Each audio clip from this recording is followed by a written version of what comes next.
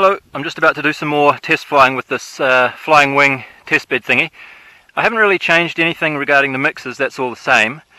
All I've done is I've added this GPS, which is running at 10 Hz, and I've also added an open log SD card logging module over there, and that's taking output from the main board, and it's going to be logging some of the GPS values that we get from the nav PVT message, and it's also going to be logging some of the values from those nodes that make up the program that this is all running on.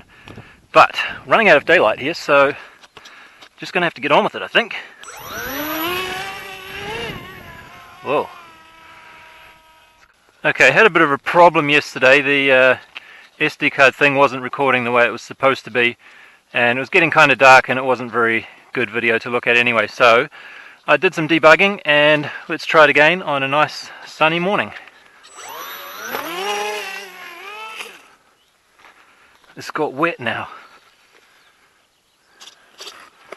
Oh look, that twitching's no good.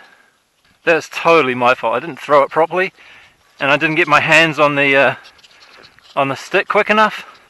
Should I give it a try? GPS is going still. That thing's still going, so that's the that's the main thing. I don't like this twitch that I'm seeing in the servos though.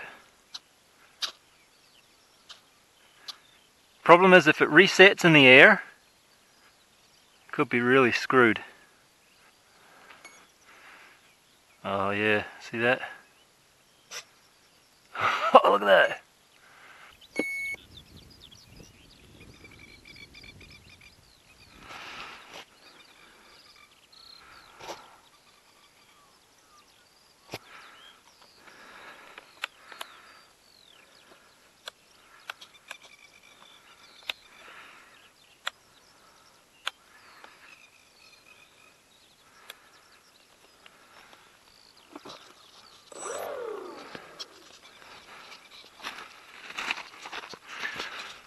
Okay, let's try again. I think it's all dried out now. And we've got a little bit of wind coming from this way, which is hopefully going to help.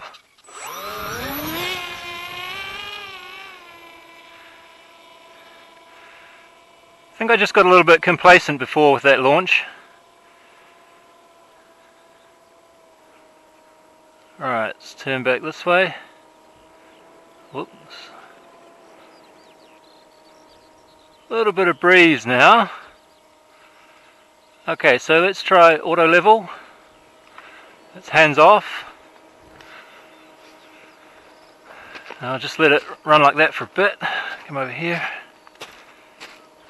Looks pretty good. Okay, let's turn to the... Oh, I think it's pitching up. Huh. Turn to the left. Oops, and then hands off here. Okay, so it doesn't level up, but the point of this test is I want to see what the values are inside the program at this point, what it thinks it's doing. Yeah, it's pitching up and down a little bit more than it was before. I'm going to have to turn to the right here and come back because getting a little bit far away. Okay, that's hands off again. Well, hopefully, if I've, okay, turning to the left. If I've set up the on-screen display thing that I'm thinking to do, I shouldn't have to be telling you anymore what I'm doing with my inputs, because that's going to be logged.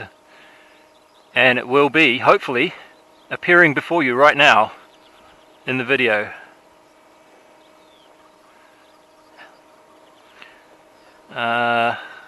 Looks a bit fluttery. Hands off.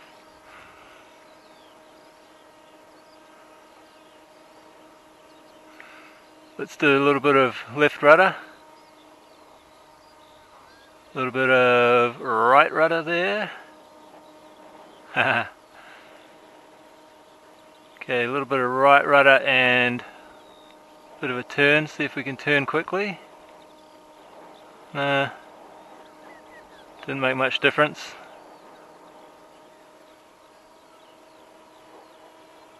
fluttering.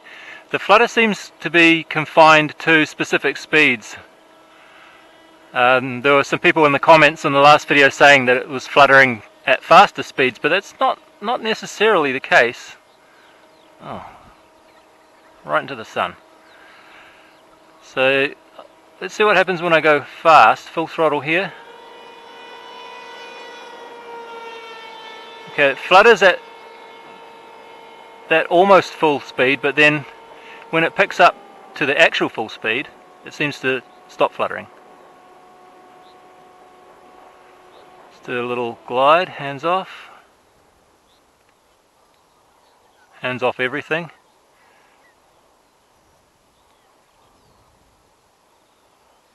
Ooh, oh, it's turning around. Not supposed to be doing that. Motor back on.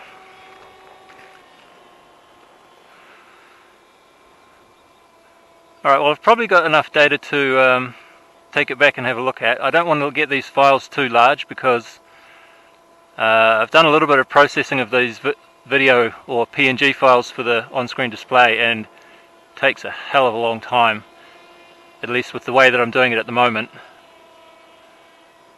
So I'll probably just finish up here soon. Let's try a little bit of gyro only flying.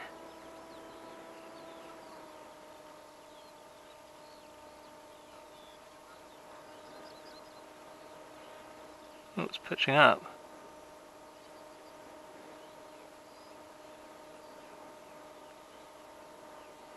Looks like we've got a decent bit of wind there. It's moving very slowly.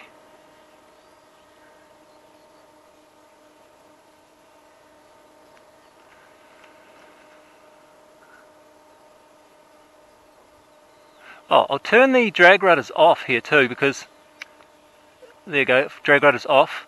Because in my flight last night I was trying that, and just like some people commented on the last video, the drag rudder actually not that important. Seems like the fact that the leading edge of this wing is quite bulky and chunky, it's like a wall almost. It's not very sleek or aerodynamic. And that combined with the sweep of the wing seems to be enough to keep it stable in yaw. Or is it stable in yaw? I can't. Let me turn the drag rudder back on here. I feel like it might be helping a tiny bit. Uh-oh, can't see it. Okay. Alright, wind's picking up now, and I started this flight with only a half charged battery, so I'll just fly around for another minute or so and then we better stop, I think. But it's quite comfortable with just the gyro only. Let's turn the auto level back on there. Interesting, it didn't change that time. Just hands off now.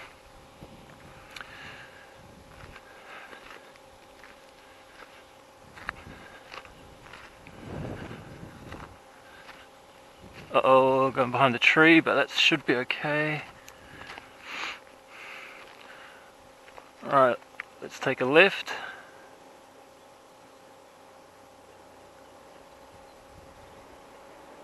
Go downwind.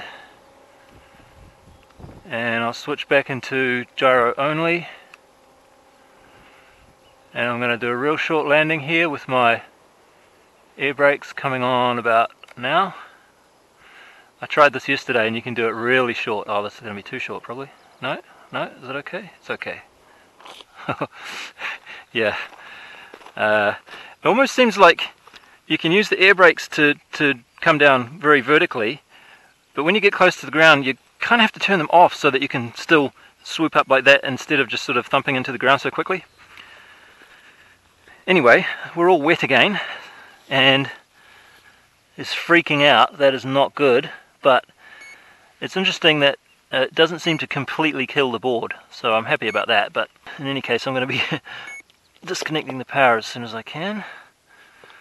So, yeah, I guess this is the end of the video because you've already seen all the data, hopefully, on the OSD as I was flying. So, well, hang on a minute. Let me explain some of what we were seeing there. You've probably figured most of it out already, but there are a couple of numbers that might not have made sense if you were watching closely. So in the top left, we have the pitch and roll in degrees, and gyro X and Y in degrees per second. I forgot to lock the Z axis, unfortunately. And then this thing here is just sort of a graphical depiction of that, and with the pitch, the nose of the plane would be on the right hand side, I think it was. Then the next bunch of values are pretty much coming straight from the GPS. They started off in grey text, and then they became green when the number of satellites increased to 5.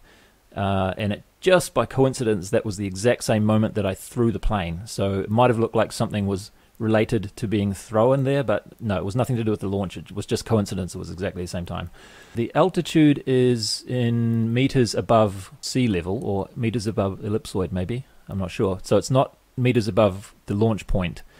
It started off at about 100, so what we're seeing here, this particular frame that I've snapshotted here, we're only about 33 meters above the launch point.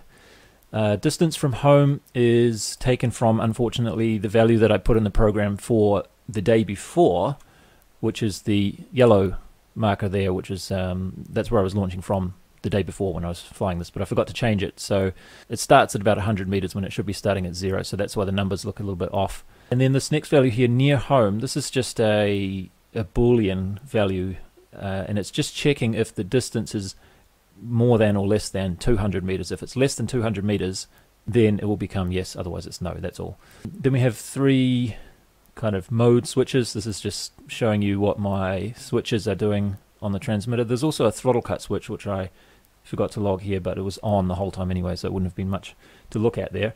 And I changed the colors of these a little bit too as the modes were changing. Down below we have the RC input, so the red knobby things there. This is my stick inputs that I was actually moving my fingers. That's mode 2, of course. And then over here we have what the plane, or what the program was sending to the mixer. So these purple ones, you'll see they were jiggling around a little bit. At least the pitch and roll was jiggling around quite a bit as it responded to the gyro sensors and stuff. And then on the far right we have servos. Now I hope you figured out what this is. This is looking from the back of the plane what the control surfaces would look like. So they're going up and down, and when they go above level they're green, when they go below level they are red, and when we put the air brakes on at the end there, it's a little bit exaggerated, so I don't think the control surfaces were actually going up quite that much, but just to let you see visually what the plane is doing as it flies, it's quite useful, I think. Now please don't ask me for any source code or anything for this OSD thing. It was very much a one-off thing that I wrote a special program for, to pull the data out of the binary file and make a whole bunch of PNG files. There's actually 22,000 PNG files for each one of these little rectangular sections here. So we've got 1, 2, 3, 4, 5. So that's 110,000 PNG files that all needed to be made into each their own video and then overlaid onto this one. But I mean, the fact that I could manage to do that in like a half a day, or yeah, probably half a day of programming, means that in the future this could be made into something that's more user-friendly, and some sort of an OSD thing could be done like this perhaps. Anyway, that's quite a ways in the future, I think. But for now, thanks for watching. See you next time.